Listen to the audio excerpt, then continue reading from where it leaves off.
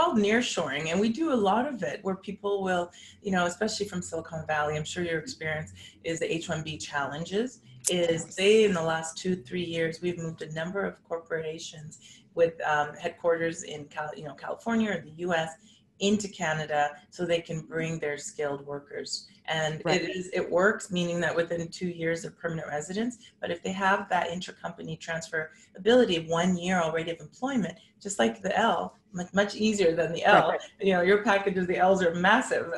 We can bring them, you know, into Canada probably in a matter of a month or two, under normal pre-COVID times, consular processing, and then they get started with their lives in Canada.